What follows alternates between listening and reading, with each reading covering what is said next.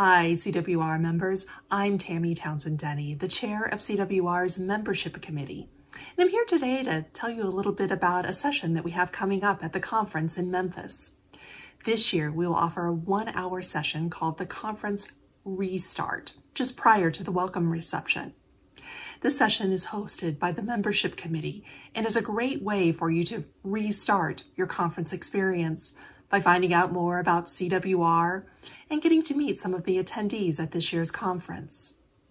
In past years, this session was a new member orientation, a way for us to help our new members or new conference attendees find out more about CWR and about the conference.